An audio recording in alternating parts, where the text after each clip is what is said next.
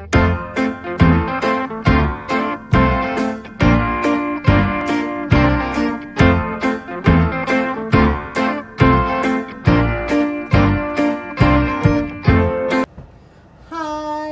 you for watching my humble homestead and garden side chat.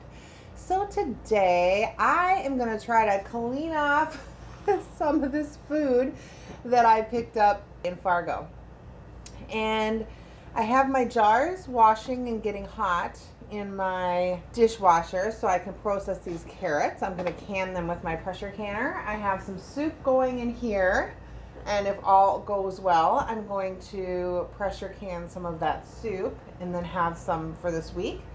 And since I'm going to be using my canner today, also what I'm going to do, I'm not sure if I'm going to get to it today or maybe do it tomorrow. I have those eggs that I got from Deb yesterday. I have a dozen of them. I tried to go to the Arthur market and I met her son. I tried to get some more, but he didn't have any eggs. So the dozen I'm going to start with, and then I'm going to try to find some more farm fresh eggs that are clean but not washed. I got some pickling lime, so I'm going to water glass those. So I'll probably get to those tomorrow. So yeah, I think that's where I'm going to start. But so for right now, what I'm going to do is I have all of these onions here, and I'm going to do some caramelized onions. Now that was my plan with these all along. I was originally just going to caramelize them slowly in a bunch of butter and make them ooey and gooey like they normally are. But I decided, since I'm using my canner already, let's try to dehydrate them. So I found a recipe where I can actually put them in my slow cooker, cook them all day in just some water, and then I can dehydrate them where they get nice and golden and crunchy. And then you can, either snack on them if you want, or you can use them in all kinds of recipes. And they taste just like your caramelized onions. So I'm going to try that with these onions and see how those turn out, because I always like having things that I can dehydrate, because one, they're nice and light. Two, they take up way less jars, less, real estate in the jars and such. So I'm going to try that and see how that turns out. So if these are things that interest you, then come along and watch too. So I am going to start by chopping up my onions. These are the onions that I got at Aldi's. Mine are not ready. I didn't see any at the market the last day or two. And so I picked up a couple bags, actually picked up 3 bags and then a bag of red ones. The red ones I got for a recipe, and then I also put a couple in my soup. I'm making split pea and ham soup because I got some more ham hocks. And oh, and the other thing is too, I soaked and rinsed all of the split peas that I had, and I had way too many. So I'm just gonna can up the rest of my split peas and just have them all canned up, so whenever I just wanted to make soup or whatever, I'll have a few, probably I'm gonna do quarts, so I'll probably have like 2 quarts left over since I'm pressure canning anyway. So what I like to do with the onions is I go ahead and I save the ends and the skins, and I have a whole bag in my freezer because I also save celery and carrots. Which I'll add these carrots to this bag too, the ends of the carrots, and I just throw them in a Ziploc freezer bag, and I keep them in my freezer because I use these for my broth, for my bone broths that I make. And this is a good way because I just wrap it in cheesecloth, and then I just put all the stuff to cook with my bones and carcasses and things. And then we're using every bits we can. So that's what I do. And then I'm just gonna dice these up. Now you can, with the caramelized onions, you can use a mandolin. I thought about using my mandolin, but I'm working a couple hours this evening for Mary with an I. She was so gracious and she switched a couple hours with me. on, what day was that? Thursday night, because I thought I had that doctor appointment super early in the morning, and then I got there and they're like, your appointment's next week, which I still can't fathom why they send appointment reminders a whole week in advance. And you know, even if they want to do that, why don't they send it the day after, or you know, after your appointment is? I don't know, just me working on getting organized, I guess. I'm not blaming anyone but myself. I had a great day in Fargo, but I feel really bad because after Mary and I switched hours, then I found out that she had an early appointment too, and I'm feeling really bad. So I'm gonna put these on high, since sometimes what I do is I put them on low. I do it at night and then I cook them all night. But since I want to dehydrate these all night, I'm going to cook them on high until later, and then I'm going to dehydrate them overnight, and then we'll see what they look like. So yeah, so I'm kind of excited to see what these look like. These are not quite as potent as the red ones are. The red ones, I literally chopped 2 and I was crying. And I thought, oh no, I'm not doing another pity party video, that's for sure. I'm just chopping onions. And there are some ways, the little tips, if you have to chop a lot of onions and you don't have a chopper, because this is one thing that does help, there are some ways that is helpful. One is you can chew gum, because this, it goes into your mouth and not your eyes. So chewing gum helps absorb some of that. What else? There was something, I think you could have like a lit candle that helps take some of it too. I think this onion is a little, I'm not taking enough of the top layers off it. Yeah, see, just throw that in there. So anyway, so those are a couple different ways. Maybe you guys have little secrets to chopping onions where you're not crying. Maybe all my talking will help. So anyway, but then there were a couple, let's see, I'm going to go over a couple questions while I'm chopping too. I had one person asked what kind of containers and things, or how long I preserve for. That was one of the big questions I was getting. How long am I preserving for? And for me, one of the answers I gave to that was, I'm really more into preparedness. I'm doing it for myself. I live by myself. I pay my own bills. So my income is a little bit more fixed. So I do it more so when I find things on sale, that I will buy things that way and preserve them. So that's kind of my way of doing it. And also for the fact that I want to have things so I don't eat out, order out, buy convenience foods. That's another reason why oh yeah, I can feel the onions now. Why I like to have things that are made.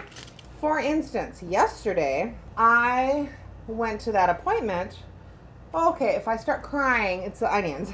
And I hadn't eaten because, you know, it was so early.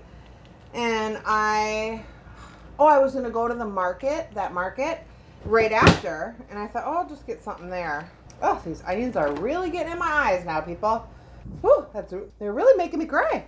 Anyway, so I was like super hungry, and I was like, oh my gosh, it would have been so easy to just stop and eat something. Especially because I had this like wood fire pizza there, and I really was tempted. I wanted to get some, but guess what? I knew I had plenty of food at home that was already prepared.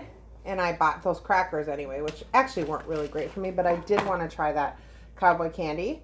So I didn't. It would have been really easy for me to just hit a drive-through, pick something up. I literally just came home and I kind of ate a little snack, and then I had that cowboy candy, which was great. And then I had some leftovers in my fridge. So yeah, so that's really why. I mean, it makes it so much easier to eat well. If you want pizza, there's really easy pizza crust recipes. It's Mexican. There's just all kinds of ways to eat what you crave. So that's kind of what I do. As far as if I'm able to prepare ahead of time, I mean, I guess for me, I would like to have a good year stockpiled up if I can. That is what I would like to do. I would like to have a good year. I mean, I'm not one to run out and grab a whole bunch of water and things like that. If it comes down to us, we can line our bathtubs with liners, fill up tons of water for washing, things like that. We can filtrate it if we had to. I mean, like I said, I don't walk in fear. I look more at preparedness and more of like cost, things like that. I wouldn't die from drinking tap water if I had to fill up a whole bunch of buckets and things. I mean, I do save buckets for winter sowing.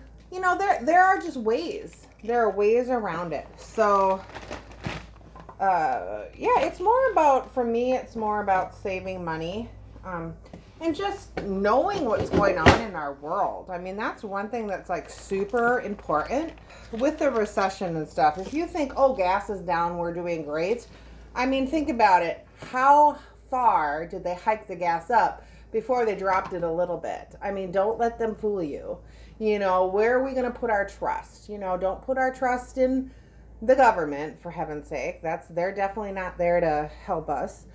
I mean, I personally put my trust in God. That's where I put my trust. I'm not gonna, you know, that's where I believe. But I don't believe in walking in fear. I just believe in being prepared. That's how I feel.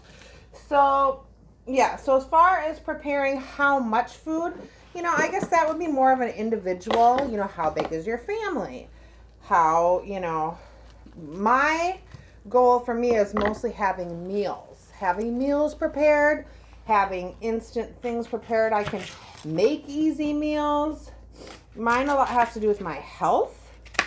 So I like to have things I can throw together because I know when I was eating processed foods and eating things that were not good for me, I was not healthy. I was not. I'm still trying to get healed. So for me, it's really about my health and then the prices. You know, oh my gosh, the prices in the stores. So, and right now I don't see a break in that. So trying to buy them on sale. And, you know, if we can just stock up, I know it's not always we get what we want or the best things, but I did show you my grocery haul. And I would love to get everything from meat vendors. And I would love to get everything from farmers. And I try. I mean, the farmers didn't have things that I wanted. But you know what? If I can find things on sale at Aldi, they have great sales and great stuff. And Walmart and Amazon and, you know, I will because it's about getting good quality and about saving money and about using what I need. And don't go buying stuff you guys aren't going to like. I mean, that's silly, you know. Just, you know, get what's on sale, get what's in season. Find a way that you can preserve it. That's just my suggestion. So that was a long roundabout way to answer that question. So I hope that was helpful. And I'm just going to continue with these onions. I'm going to cook them in my cooker here. And I'm going to cook them for, you know, quite a few hours. They're not going to get dark and caramely like they would with the butter, but they're going to get nice and translucent and a little bit brown. I will show you what they look like before I put them on the dehydrator tray. Okay, so that's what I'm doing right now. Waiting for my dishwasher to get done here with my jars. And then I've got this whole bag of carrots here that this whole little bag of carrots here that I am going to process up. That was just a funny one she put on top. She's like, do you want it? I'm like, yeah, I'll eat that one. I don't care. So no waste. So yeah, so I will get those cut up and they look good. So honestly, I don't even think I'm going to peel them. I think I'm just going to throw them in a sink and wash them in vinegar. And I'm just going to, haven't decided if I'm going to chop those this way or use my mandolin. I'm probably going to chop them because this chopper is the easiest thing, you guys. look for that free giveaway and watch that video. Do some kindness. Win a chopper. I love it. So yeah, I'll link that below too. All right, we will see you in a little bit, guys. I'll be back and we'll get these onions processing in the dehydrator. All right, see you soon. Hi, welcome to the Every Bit Counts Challenge continuation. And thank you for watching Trina's Humble Homestead and Garden Side Chat. So I am going to work on these carrots. I have my onions chopped and in the slow cooker. And I have a bunch of carrots in my sink with some water and a little bit of vinegar. And I am just decided I'm gonna chop up these carrots here. Then I will go ahead, my dishwasher just got done. So the jars are still heating in there. So I thought that would be perfect time to get the carrots chopped up so I can get them jarred up. I got some water boiling on the stove. So we'll put some hot jars, some carrots in there with some hot water, and then I have in my Presto pressure canner, I have some water starting to heat. So we'll do hot jars, hot water in a hot canner. All right, I will show you after I get these all chopped up. And I just want to show you, look at how thick this carrot is, okay? So I'm gonna put it in my handy dandy chopper. And all I do is, chop it right down, and it goes like that. So if y'all haven't looked at the free giveaway, go ahead, check it out so you can win one of these choppers. It's awesome. It saves my arm. I don't know if you all know, but I have plates in my arm, so it gets hard for me to chop. And this is an awesome way. I know some of you have a food processor, and that is great. I have a mandolin and this, and sometimes you just don't want to drag out the food processor. I don't know if you see how thick these carrots are. And this is just super simple, dishwasher safe, and it chops them. It does have different chopper blade sizes too, so you can do different ones and put them in there. I tend to just really like this one. So yeah, go ahead, check that out. Do a random act of kindness, get an entry to win this chopper. All right, thanks so much. See you soon when I get these processed. Welcome back, friends. So I have these carrots processed. I started putting them into my warm jars. So what I'm just doing, honestly, is I'm just taking my hands, which are clean, by the way. Always make sure everything's clean when you're canning. We have disinfected jars from the dishwasher. And I just go up to kind of right about the bottom line. Some of these I might have to just push down a little bit, which they'll push down. But right about where the bottom line is kind of where I'm doing this. Now some of these jars I got, so I got some pint jars at Walmart, but there was, when I was at Fleet Farm, I'd gotten a package of these jars that I'm not sure about the name. So we're gonna try them and see how they work. So I thought the chopping them turned out great. I think they'll be perfect for soups, even if you just want to have a can of carrots in the winter. I think they'll be perfect. And I'm doing pints, so I can do 2 levels in my pressure canner.